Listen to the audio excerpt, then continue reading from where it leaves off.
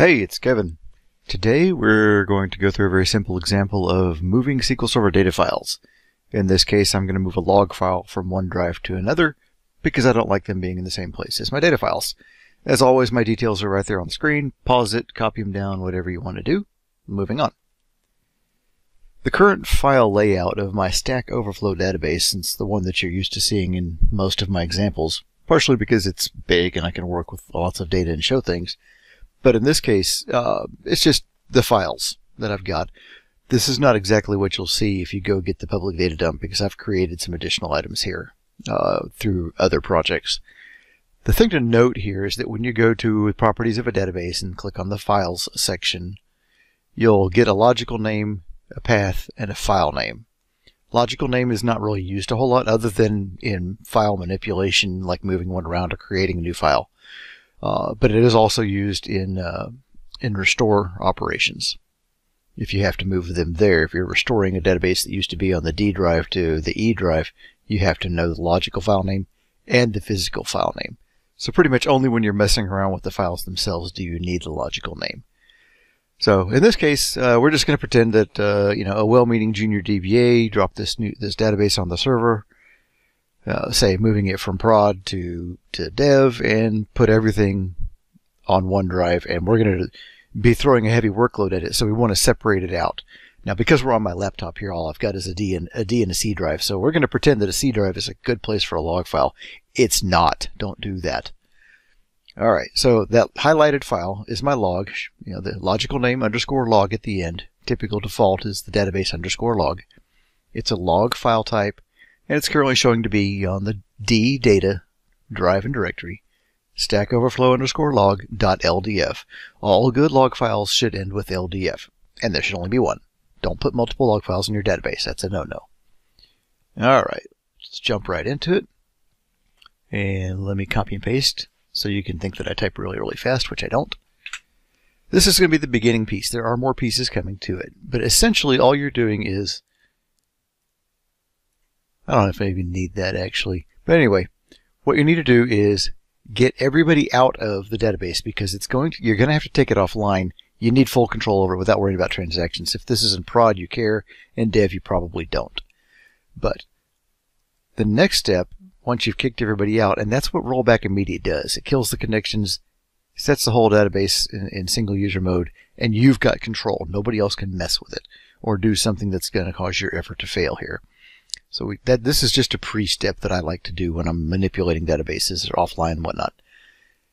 The database that we're going to alter is the Stack Overflow, and the alter database has tons and tons of commands. This is just one of them. And this one falls under the file type operations of the alter command. We're just simply modifying a file location. The name, this is the logical name, and I've got it right here as well. So we're just telling, we're going to modify this file in the Stack Overflow database. We're telling the master database what we're doing here. And what we're changing is the file name, which in this terminology is the path and the actual file name itself. The new file name is going to be in my default SQL Server directory on my laptop. And we're not changing the name, that's what it already is. But I'm just changing the location is all I'm doing here.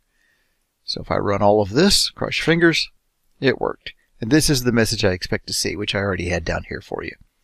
It basically says, we modified it in the system catalog, and everything's fine. Notice that I'm still online. Nah, that's not going to work.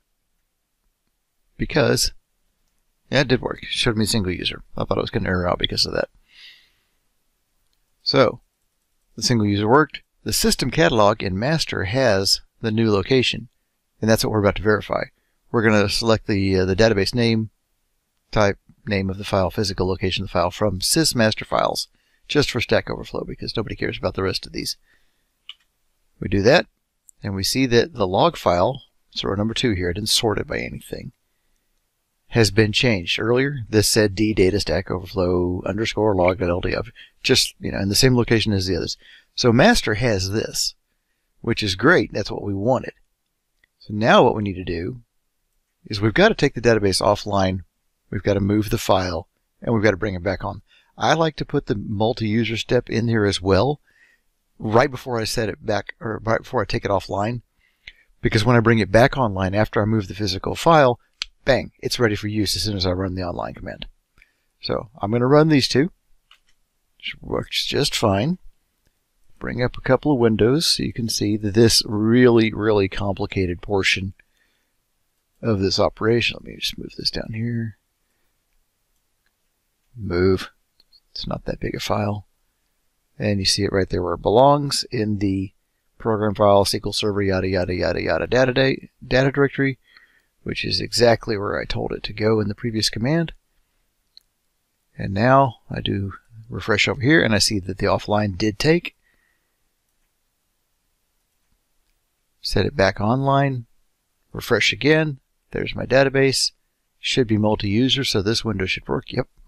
Go to Files, and you see that my log, which is the bottom one, is now in the correct directory. If you've got to move a bunch of files, block out and set each. I like to set an alter database statement for each individual file and run them one at a time, and then go move them all. And the move, of course, you can use code. You can call SQL CMD, you can use XP command shell, or you can just copy it. It depends on how big your files are. If you're moving 100 databases around them and they've all got gigs and gigs and gigs, or hundreds of gigs, you may want to automate the whole thing. And I have no doubt that the team over at DBA Tools has also got some PowerShell coolness and awesomeness to do the exact same thing. But this is for beginner video, for somebody that's never done it, and for where the documentation at Microsoft, while accurate, might be a little confusing, or there's just so much it's hard to tell. This is for you guys, you beginners. As always, if you have any comments on this or questions, feel free to leave a comment on the video or hit me up on Twitter at Kevin3NF. And that's it. Have a great day.